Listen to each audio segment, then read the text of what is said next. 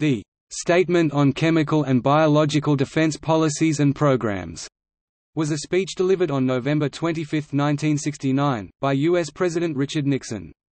In the speech, Nixon announced the end of the U.S. offensive biological weapons program and reaffirmed a no-first-use policy for chemical weapons.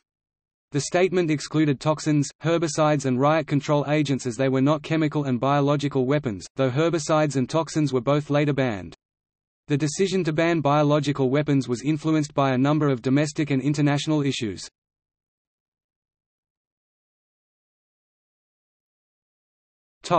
Push for a U.S. ban. When Richard Nixon selected Melvin Laird as his Secretary of Defense in early 1969, Laird directed the Department of Defense to undertake a comprehensive review of U.S. biological warfare (BW) programs. Laird's push for a review of both the chemical and biological programs arose when Congress attempted to push the Pentagon for open, joint congressional hearings on chemical-biological warfare (CBW). The Pentagon balked, and the result was Laird's memo to National Security Advisor Henry Kissinger urging a review of those weapons programs. Laird hoped to eliminate the U.S. BW program. He saw two reasons to kill the BW program. The first was political. Eliminating the program could deflect growing protests over Vietnam. The second was budgetary. As a U.S. representative, Laird had watched Pentagon BW budgets balloon during the Kennedy and Johnson years.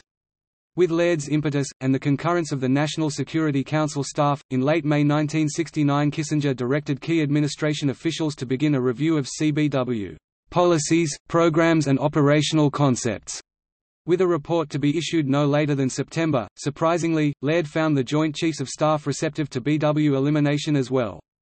In twice-weekly meetings with the Joint Chiefs during 1969, Laird found none of the officers opposed to ending the US BW program. They found the weapons ineffective and militarily useless, especially when compared to the U.S. nuclear arsenal.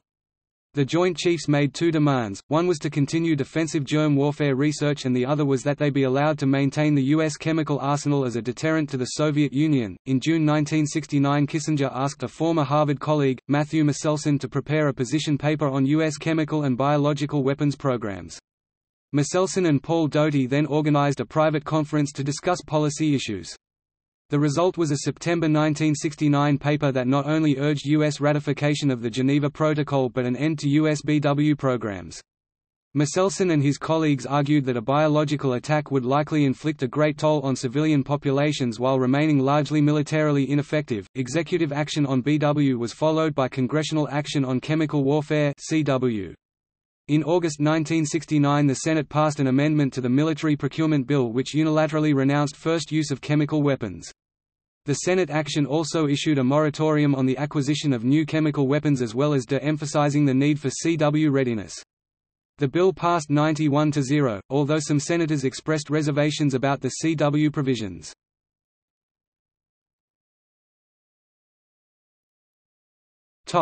Statement. Nixon issued his "Statement on Chemical and Biological Defense Policies and Programs" on November 25, 1969 in a speech from Fort Detrick. The same day he gave a speech from the Roosevelt Room at the White House further outlining his earlier statement. The statement ended, unconditionally, all U.S. offensive biological weapons programs. Nixon noted that biological weapons were unreliable and stated, "The United States shall renounce the use of lethal biological agents and weapons, and all other methods of biological warfare.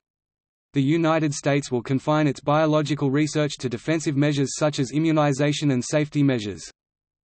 In his speech, Nixon called his move, "unprecedented," and it was in fact the first review of the US BW program since 1954. Despite the lack of review, the BW program had increased in cost and size since 1961. When Nixon ended the program, the budget was $300 million annually. Nixon's statement confined all biological weapons research to defensive only and ordered the destruction of the existing U.S. biological arsenal. The Nixon statement also addressed the topics of chemical warfare and U.S. ratification of the Geneva Protocol, which, at the time, the nation had yet to ratify. On chemical warfare, Nixon reaffirmed no first use of chemical weapons by the United States. He also announced that the United States would reconsider ratification of the Geneva Protocol, which Nixon recommended to the Senate that year.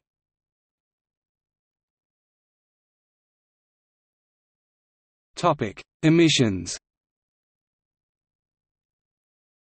The presidential statement purposely omitted certain agents, while others were simply overlooked. In an exception to the no first-use policy, which his statement reaffirmed, Nixon made a deference for riot control agents and herbicides. Both were in use in Vietnam and both had been lightning rods for criticism. Nixon promised later memorandums concerning abolition of both types of agents. Herbicide use in Vietnam was discontinued in 1970, but riot control agent use continued. The other major omission from Nixon's statement were toxins. His statement did not specifically address toxins, such as ricin, which tend to blur the line between chemical and biological weapons. As debate within the Army raged over whether toxins were considered chemical or biological weapons concerning the President's order, work on them continued at Fort Detrick, the hub of U.S. biological weapons programs.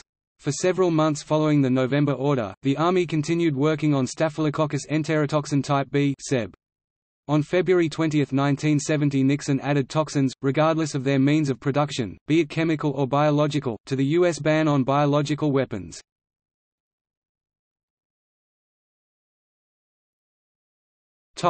Results and legacy. The statement immediately led to National Security Decision Memorandum 35 from Nixon, which was also dated November 25, 1969. The memorandum also stated that the U.S. government renounced all lethal methods and all other methods of biological warfare. It also stated that the U.S. would only conduct BW research and development for defensive purposes. U.S. biological weapons stocks were destroyed over the next few years. A $12 million disposal plan was undertaken at Pine Bluff Arsenal, where all U.S. anti-personnel biological agents were stored. That plan was completed in May 1972 and included decontamination of facilities at Pine Bluff. Other agents, including anti-crop agents such as wheat stem rust, were stored at Beale Air Force Base and Rocky Mountain Arsenal. These anti-crop agents, along with agents at Fort Detrick used for research purposes, were destroyed in March 1973. Nixon closed his statement, "Mankind already carries in its own hands too many of the seeds of its own destruction. By the examples we set today, we hope to contribute to an atmosphere of peace and understanding between nations and among men." Shortly after Nixon's statement, the United States and the Soviet Union began the SALT arms control talks, which eventually resulted in nuclear arms controls as well as the 1972 Anti-Ballistic Missile Treaty. The U.S. commitment to end BW programs helped provide the lead for ongoing talks led by the United Kingdom in Geneva. The 18-nation Disarmament Committee was discussing a British draft of a biological weapons treaty which the United Nations General Assembly approved in 1968 and that NATO supported. These arms control talks would eventually lead to the Biological Weapons Convention, an international treaty outlawing biological warfare. Nixon's renunciation is often overlooked in discussions about his presidency and his presidential legacy. Books about Nixon devote little space to the act and those centered on the topic of arms control, even less. The abandonment of an entire class of weapons remains unrepeated in U.S. history. In addition, Melvin Laird's role in the elimination of offensive U.S. biological capabilities has been largely overlooked.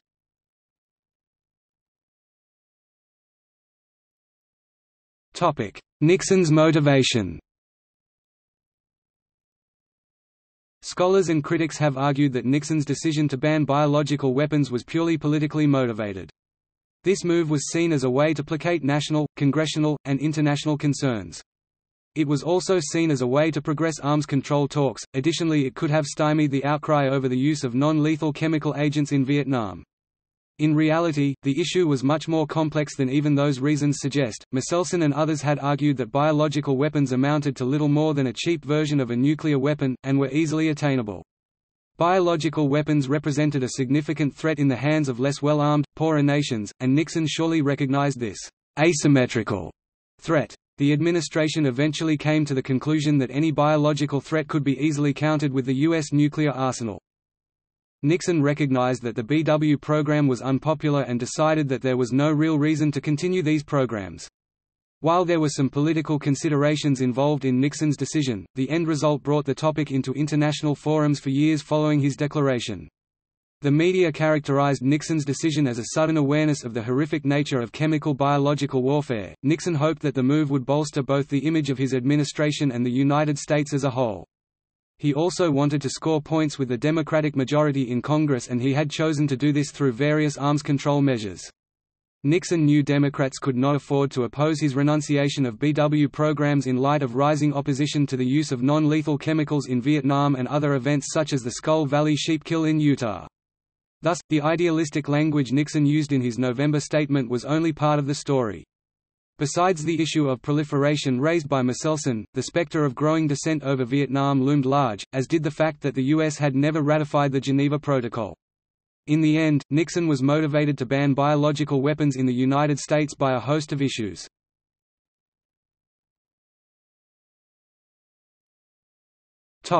See also: Biological Weapons Convention, Executive Order 11850, Executive Order 13128, Operation Ranch Hand. Notes